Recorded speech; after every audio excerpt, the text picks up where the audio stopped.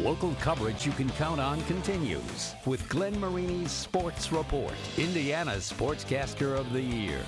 When it comes to the high school track and field season, we are hitting the home stretch, and the Angola Hornets girls team is creating a lot of buzz. Last Friday, Angola edging West Noble by 5.5 points for the NECC title. The Hornets not only clinching a three-peat, but also their 6th conference crown in the last 8 years. And with that, we're proud to present Angola girls track as your Optimum Performance Sports Team of the Week. I'm Dr. Ian Nelson of Fort Wayne Orthopedics here at the new Ops North facility, congratulating this week's Team of the Week. Congratulations, you are the new standard. We are here at the Hornets' Nest, where Angola is still buzzing after their 3rd straight NECC title on the girls' side.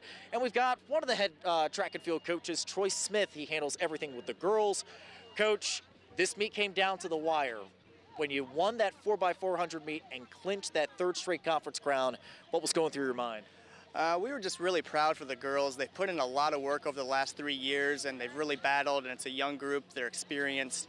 And I was really happy for all the coaches. You know, we got Michelle Davis, who's one of the best distance coaches in the area, and Coach McHugh, who's done a great job with the vault and the jump. And we've picked up 3 or 4 new coaches who've really done a great job as well. So all the athletes and all the coaches, I was just happy for all of them to see them have that level of success. We knew conference was really good. You know, West Noble and Fairfield and Cherubusco, they're so well coached and they have so many great athletes. We knew we were going to have to win with depth this year.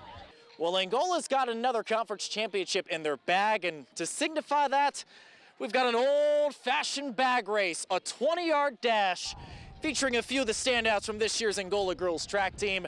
You're going to hop 20 yards from the goal line to the 20-yard line. On your mark, get set, go! Oh, this is neck and neck, neck and neck. We got our winner! What was going through your mind when you realized you clinched another conference crown? I mean, it was just amazing, like all the hard work that all the girls put into. It was just so rewarding. Really just, everybody's different, and we all, at the end of the day, just come together, and we're very good with teamwork and just supporting one another, and it really shows at the end of the day. It was like definitely a team effort. Every little point mattered, especially like on the throwing side. They picked up a couple of really important points for us, so that was cool to see it all come together. I just think we're all like best friends. We're always doing stuff together, and we're always having a lot of fun at practice, and it just makes it a really good team to be on. Congrats to Angola girls track. They are your OPS Team of the Week.